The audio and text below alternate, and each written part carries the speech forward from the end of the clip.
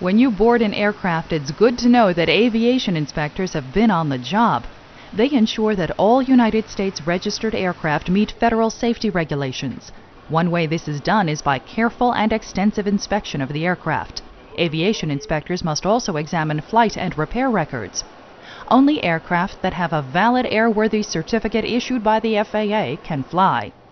Aviation inspectors check maintenance procedures, air navigational aids, and communications equipment. Aviation inspectors usually combine work-related experience with college degrees. They often specialize in a particular kind of aircraft, so their knowledge is often put to use in additional ways, from accident investigations to licensing examinations for industry workers. The goal of the aviation inspector is to make sure every flight is as safe as possible.